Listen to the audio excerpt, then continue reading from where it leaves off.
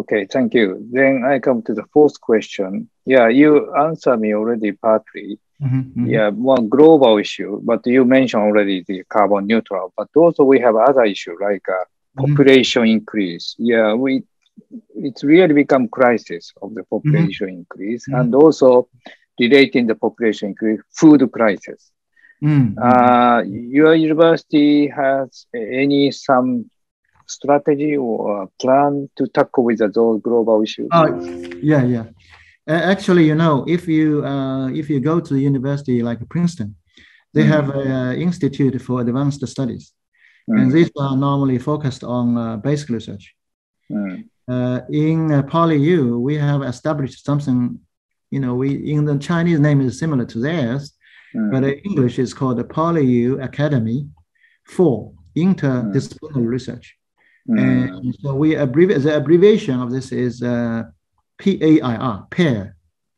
Pair is going to pair up people to do interdisciplinary research. Under this institute, this is academy. I already mentioned some research institutes. So we have 11. These are things which have been established since I took up my position.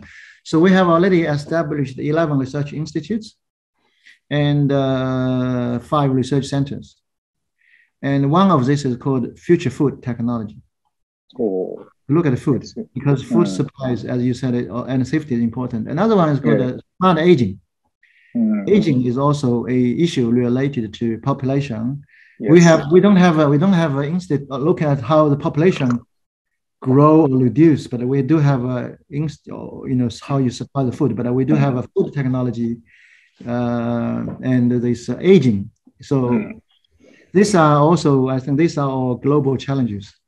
I see. So you already have this kind of the activity already. Very good. And so because these areas, the research has to be interdisciplinary. And because we are very keen on application. So you cannot just do it and publish. You have to work together and produce a total solution. Hong Kong Poly, do you have any social science related? Yes, we do. Yes, we do. We have social science. We have a social science. It's called applied social sciences. But actually, the social science and the management, we are very well. I think we were ranked within the top 50. Very good. Very good. By QS or something. So it's not bad. This is I have to find this PowerPoint to get. But anyway, it's very, very highly ranked in one way or another. Yes. Okay. So we do have social sciences, but we have a program in social work. It's very well established because in Hong Kong, social work is a professional job. Yes. I see. Okay. Yeah. All right, good. All right, then I come to the next question. Maybe 2 questions related to the pandemic, COVID-19 pandemic. What are the effects of COVID-19 pandemic? Are there any effects on the university policy strategic plan? Or are there any effects on the global activities, Hong Kong PolyU? Or are there any effects on the education research through the pandemic? Yes, I think there are many implications of the pandemic. For one thing, we cannot travel. So as far as I'm concerned, over the last 3 years, being president, I've never traveled overseas. So I've been to the mainland before the January 2020. So it's quite a different world, right? So we've focused on our own work. Like we have an international advisory board, but we never managed to reappoint the members because we wanted to visit some of them and attending meetings. So impossible. And so in terms of international collaboration exchange, it's quite a big effect. Yes, I understand because now, if you come back from overseas to Hong Kong, they have to still go through quarantine, but it's only 1 week. I think we are going to maybe reduce this further, or people who will be allowed to quarantine at home. So gradually, I think this international travels will resume because some of my deans, they are all overseas now because they are okay, to go out for a month, but come back for 1 week quarantine. It's quite tough. So I hope this will resume. And in terms of student intake, I think now, yes, student intake. Pandemic, in fact, also because of the international relationships, we have got a lot more applications from the mainland. I see. But internationally, it's about, it's static, not much. I think, actually, it was, there was some reduction in application in the beginning. So I think, but we do get a lot more applications from the mainland students. But they can come to Hong Kong. Yeah, that's no problem.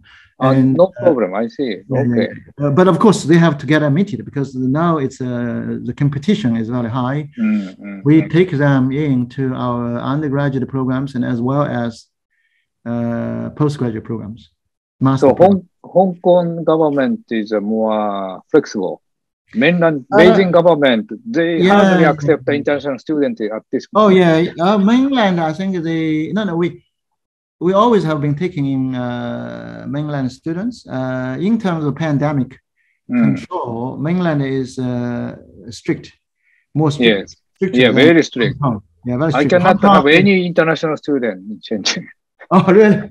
But yes. If they come in and get quarantined, should it be okay? But I mean, it's difficult nowadays. So because you have to quarantine. Right. Even the mainland, they have changed the policy. So quarantine is now 1 week in the hotel. Right. Yes. Yes, that's correct. Okay, next question. I think this question is your opinion, your own opinion, not the university opinion. What is the effect of the pandemic to you? To me, to me, as I said, I think I would have spent more time traveling. Yes. There were no pandemic. So as a result of this pandemic, I had more time in Hong Kong. The better thing is, of course, we were not able to do more international engagement and collaboration. But then we saved some more time. So we had more time to focus on internal policies. Yes. Okay. Then let me go to the next question. Okay. This is somehow related special condition of Hong Kong. Hong Kong. Yes, it's a kind of the special district in China, and it's a city, right? Mainly city. So the okay. My question is, how is the strategy policy of Hong Kong Poly? It's because of your university in the Hong Kong. Compare with the other university in the most of the university in the country, not the small territory. So what's the uniqueness of the effect on this geographical condition, Hong Kong? Similar situation in probably Singapore, but can you elaborate somehow? We are. I think actually we are in a better position than universities in Singapore because we have we can discuss whether the Hong Kong government has invested as much as Singapore in per capita, because research investment in Hong Kong is not as high as Singapore per person per capita. But in Hong Kong, we have closer ties with the mainland. As I've said, the mainland has a huge market demand for technology. And so we do have this advantage of, translating our research into products and have them used in the mainland. So my view is once the border travel restriction is lifted, I would encourage people from PolyU to seek out opportunities in major economic centers in China, many big cities, and because to match the research at the PolyU with their industrial needs, to set up many translational research centers where the money, the space is provided by them. If it's useful, if it's not useful to them, they will not do it, but then we will not pursue it. And this way we can do a very good, have a very good ecosystem of having our research very well done in Hong Kong, the basic research, and translate them into the mainland. So I think this is how we want to do it. Now, what's the difference between us and the mainland universities? we are actually funded separately. You know, the university in Hong Kong don't get money from the mainland directly. Neither do the mainland universities from Hong Kong. And the system is also different. In Hong Kong, the university system is, because in the mainland, the universities are under the Ministry of Education or under the provincial Bureau of Education. But in Hong Kong, we have a university grants committee between us and the Bureau of Education. And the way we run it is more like the Western, you know, British, Australian kind of, I guess it's similar to UK, Australia, and New Zealand. Basically, the system we have is very similar. Over the last 20 years, we have been transforming to become a bit like, you know, a bit more like the US universities. Like it used to be, like our HR system, for example, we used to have a lecturer, senior lecturer. Now we have a assistant. I see. And also we have a tenuring system, like 6 years. This was not the case in the UK, but we have it. But we are not quite the same because we have, you know, chair professors, which is not really something that exists in the United States.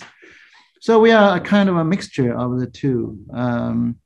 But it's we are, you know, we are in Hong Kong, so all the teaching is done in English. Hong Kong is a very open place for people to, you know, overseas to come in terms of visa requirement. So we have a unique role to play in the mainland. It's a place, it's a different environment for people to live and work. And so some people would prefer, you know, some prefer to go to the mainland, some prefer to come to Hong Kong. We still have certain attraction advantages. Okay. Okay. Yeah, that is a comparison between University in mainland China and Hong Kong. Then, yeah, my also question is related your university located in the city, Hong Kong. So you don't have to much pay attention to the rural area, or you don't have to pay much attention to the agriculture. So I may guess your university may have more closer collaboration with the industry, or more closer collaboration of the leading edge technology, innovation. Do you have such kind of advantage because of the Hong Kong? In Hong Kong, in fact, Hong Kong's, yes, we don't have too much agriculture, but also our industries, I mean, manufacturing is not very strong. I see. Of course, if you call tourism industry, we do have a tourism. I see. Okay. Manufacturing is not strong. So agriculture, in fact, I was thinking, you know, it's an interesting area nowadays because you can combine agriculture with other things. You know, in mainland, they're trying out agriculture, planting of rice with solar energy, you know, generation, and you can have fish, you know, in the water as well. So you combine three kind of activities together. I see. If you do that, there's a lot of interesting questions to be researched. I see. But I think in Hong Kong, the most, the strongest sort of activity, industrial activity, it has been actually construction. Construction. Okay. In terms of engineering. So if you go to the Hong Kong Institution of Engineers, the largest number of engineers proportion is civil engineers or structural engineers. Yeah, because we do build a lot of buildings, very tall buildings. Right. But now, I think this a few years, there is a lot more interest in areas like, you know, AI, data science, blockchain. And I was just having lunch with somebody, and their company is in this, you know, cryptocurrency, blockchain. This area is also becoming important, AI, you know. So I think in the future, Hong Kong will have more industrial activities. In terms of collaboration, we collaborate with companies in Hong Kong, also companies in the mainland. Some companies very big in Hong Kong, they are also very well connected to the mainland. So it's very well connected. How about the fintech? Financial yes, also very important because we have a finance industry. And in fact, at Poly, we have a bachelor degree program in fintech, it's called AI and fintech. We have another program, it's called the Doctor of Fintech. That's the first program of, it's a professional doctorate It's like DBA, Doctor of Business Administration. This is like a doctor of fintech in the business faculty. The first DBA in Hong Kong. So yes, fintech is certainly a very important area. Okay, thank you. All right, next question is, this is somehow our own question. To have, excellent quality of achievement by Hong Kong Poly, I believe somehow diversity is one of the issues, like a gender diversity or ethnic diversity or any other kind of diversity. Hong Kong Poly, do you have any policy for diversity, and what is the situation of diversity? I think, in this area, the entire Hong Kong, I would think we do pay attention to diversity, but I think it's maybe not as advanced as some, developed Western countries. I see. But in terms of student population, it's very balanced. We have about half. Oh, okay. Of course, it depends on which discipline you go. If you go to many more male students. I see. Staff, I guess, academic staff, I don't have the number. So it's an area I think we should pay more attention. This is in terms of gender. But in terms of talents, we have just implemented a special admission scheme for people with special talents. So if you are very good in music or painting or dancing, we take them in, even though their academic achievement is a little weaker or much weaker, quite significantly weaker, I should say. But they have to meet some certain standards so that they can study the program without difficulty. So we implemented this year, and we set up a residential college for them for the special admission and recognition schemes. The abbreviation is STARS. So we are very excited about the prospect of recruiting students with a diverse range of talents. I see. So we also in terms of recruiting students, we're trying hard to recruit students from different nationalities. That's another. Yes. It's a cultural diversity. We're also very keen on. Do you have any target percentage of the international students? Oh, we do have a target. Recently, we set a target. In Hong Kong, we typically we admit 20% of 20% of the student body, or no more than 25%. Should be non-local students according to the government policy. And so among the non-local students, which includes mainland students, we hope to have 40% from 60% from the mainland and 40% from other than the mainland of China. Okay, that's a diversity goal, but that's very challenging to achieve. We will try our best. Also by 2028, we want to reach a goal that every student will spend at least a significant program equal to 1 3-credit subject or a week outside Hong Kong, either in the mainland or overseas in somewhere else, because we want the students to be exposed to a diverse range of cultures. Right. So we pursue this diversity from different angles. Very good. How about teaching staff?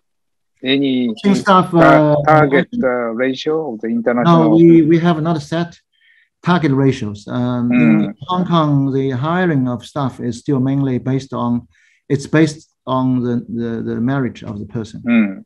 And we have not yet set a gender target for hiring. I see. Okay. Thank you. Then I come to the last question. What is your observation on civil engineering in Japan? What are the strengths and the weakness of civil engineering in Japan and Hong Kong? How do you compare? When you say civil engineering, are you talking about the civil engineering construction industry or research? Yeah, construction industry, or even university education. I guess I don't understand the Japanese university system too much. Yeah, I know that yes. you separate civil from building, right? Yes, that's right. So they are separate. So in Hong Kong or the UK Western system or the mainland, even the mainland now, buildings and civil engineering are now together. And so this is something different from your system. Now, maybe each system has its own advantages. Maybe your building graduates know a lot more about building, all aspects of buildings. But I think we certainly have a different system. So that's my understanding, if that's correct. Yes, and then I think Japanese construction industry, I think it was Japanese. We still in Hong Kong, we still have Japanese construction. Yes, company. we do. Yes. So you have very advanced construction technology. Still something that is world leading, I think, in many areas. So the only thing I think is that in Japan, you don't have as many construction projects as we have in Hong Kong or in the mainland, right? Because your population is not growing. So that means the needs for new construction and therefore the demand for research on the use of new materials, new construction technology is less. Yes, I guess that's the difference. Japanese research in my impression is Japanese research in seismic engineering is particularly strong because of the earthquakes they have to face. And I had this, one time we were looking at. So Japanese research is also, your researchers have a very good reputation of doing long-term research, very focused, high quality. I was looking at some durability studies. Some Japanese researchers, Dr. Dai passed that to me. They did 17 years of research on durability of FRP bars. I didn't find anybody else who did such a long experiment. So it's very good. Really very high quality and persistent work. So these are the strengths I sense of the Japanese research in civil engineering. I guess as I said, if you say weakness, it's not a weakness. It's your practical demand, which has gone down. So that's a reality, I guess. So you still believe that it's worthy for Hong Kong side to have industrial collaboration or educational collaboration with Japan? Oh yeah, of course. I mean, in civil engineering. Yeah, we can learn all your good tricks. And in fact, in December 2020, one of my friends, he actually he lives in Japan, half a year, I guess, every year. He linked us up with the president of Tokyo University, so we were about to visit. But then, because we had a campus incident, so we didn't go. I think as I mentioned, the Kyoto University is a member of our social responsibility network. So I think once the border travel restriction is gone, I look forward to visiting Japan. I see. And start explore more collaboration with Japanese institutions. Okay, thank you very much. I think I finished all my questions. Thank you. Thank you for if you have any other question. Oh well, thank you very much for the opportunity to share some of my views with you. In fact, I think it just came to my mind that if one day, in the near future, you could give us a light presentation on the education system. Okay. Of engineering or civil engineering. On your research setup, because like in Japan, you used to have a professor, and then you have some assistant professor working with. Professor is a big person. It's a different system, and how in engineering technology research, how it was set up, how it has evolved. And what's the situation now of engineering technology research, particularly civil engineering research and education? I think that would be very useful to us. Okay. I'm happy to do that. Yeah, I would suggest that the doctor. This is good sign for Hong Kong side. You still have the interest in Japan. Yeah. Thank you very much. We still have a lot of respect for the research and technology from Japan. So, I mean, even just like not long ago, all the carbon fibers we were importing from Japan. So, that's right. So there are still many things for us to learn, and I will ask Dr. to initiate this, and I can listen to you. Okay. Yes. I'm looking for. Yeah. Good. Okay. Thank you so much. Thank you. Thank you.